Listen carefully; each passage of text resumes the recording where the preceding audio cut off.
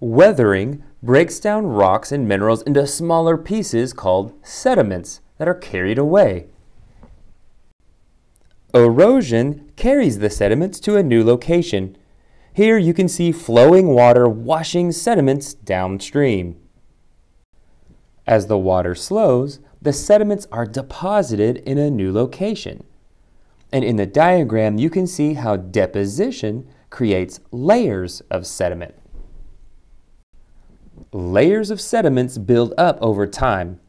As new layers form, their weight presses down on the lower layers. Over time, the weight from the water and layers above compacts the sediments. Compaction occurs when the sediments are squeezed closer and closer together. Cementation occurs as minerals surround the sediments and bind them together. You can see the large pieces of sediment in this rock. These sediments are cemented together by minerals. The processes of compaction and cementation turn sediments into sedimentary rock.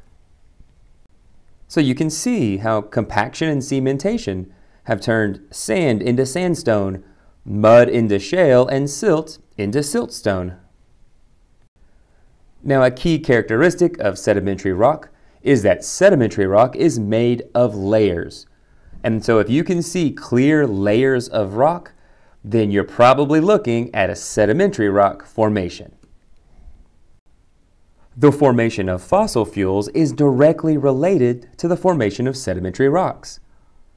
Fossil fuels are formed over millions of years from the buried remains of living organisms.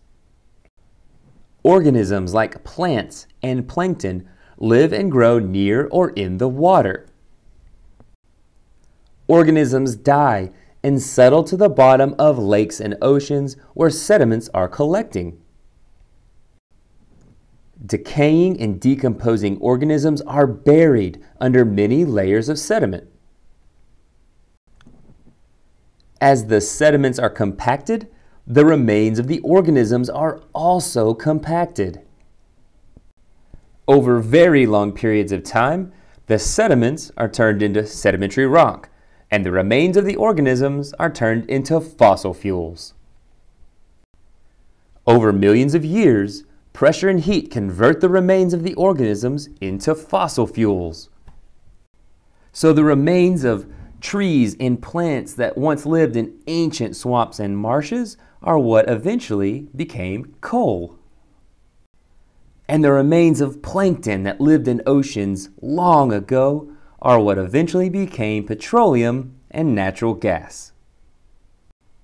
I hope this video has helped you understand how sedimentary rocks and fossil fuels are formed a little better. Keep up the great work, and I'll see you next time.